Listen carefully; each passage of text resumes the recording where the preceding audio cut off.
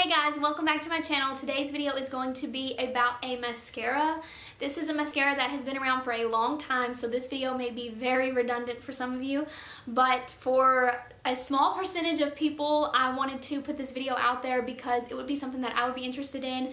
This is a mascara that I was interested in knowing more information about, but nobody really talked about it on YouTube except for beauty gurus who have probably been using it for years and just throw it in a tutorial from time to time. So I'm making this video for the small percentage of you who are interested in knowing a little bit more about this mascara and probably aren't finding very many reviews on it.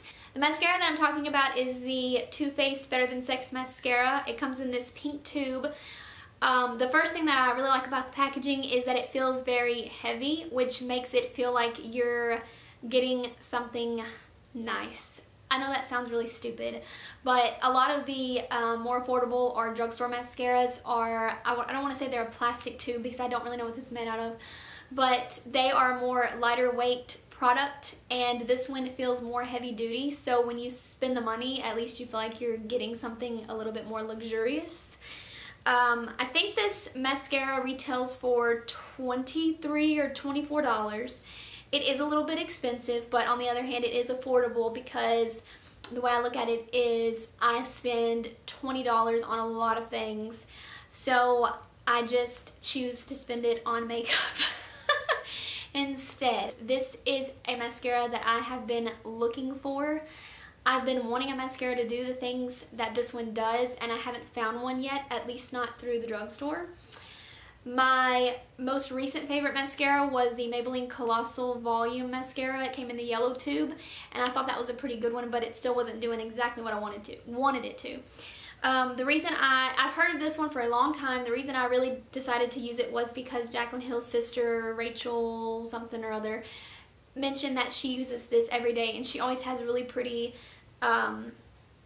lashes, and they look like nice lashes, but she does, okay, this doesn't make any sense.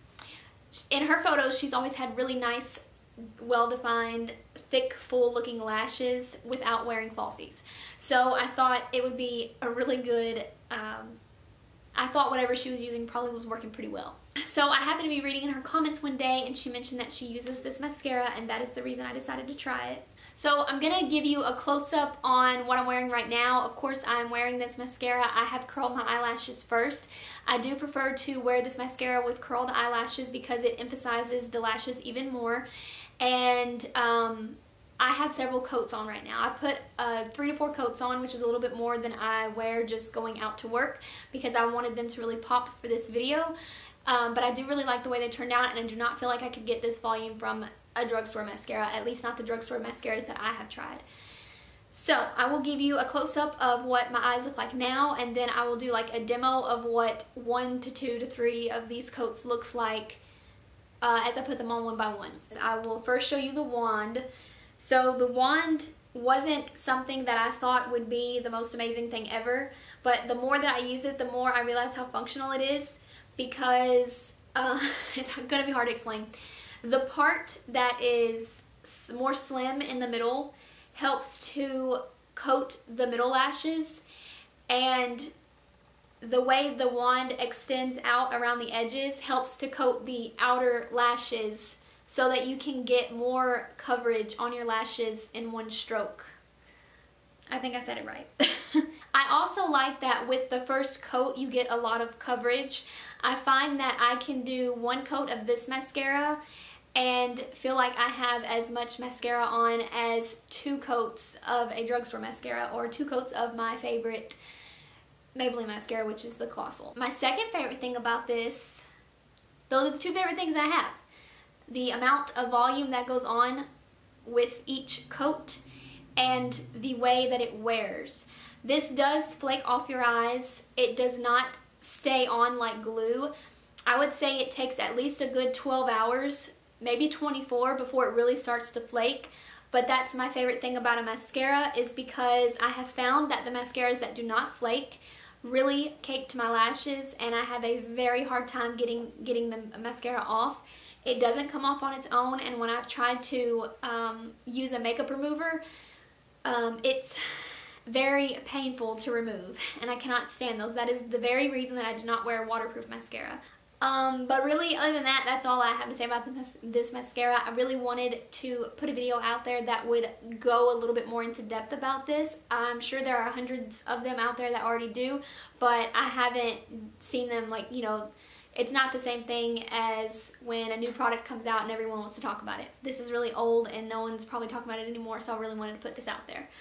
But that's what I like about this, and I thought I would share that information with you because I'm sure there are those of you who are out there that are looking for a great mascara and would like to know a little bit more information about certain ones. I've also recently tried the They're Real by Benefit because I've always heard this one and that one as being like everyone's favorite. I do not like the They're Real. It feels like a more moussey texture, and it is really hard to get off my lashes. I've stopped using it. I don't even use it. Like I said, this one flakes, so it comes off very easily, and then the other one, it really sticks on. And some people like that. That's good. Some people really like that in a mascara, but I don't because I want it to come off eventually, and I can never get those off. But that's all I have to say about this one. I hope that you guys enjoyed it. I hope that it was helpful or beneficial for you. And that's going to be all for this video, so I really hope you guys enjoyed it, and I will see you in the next one. Bye.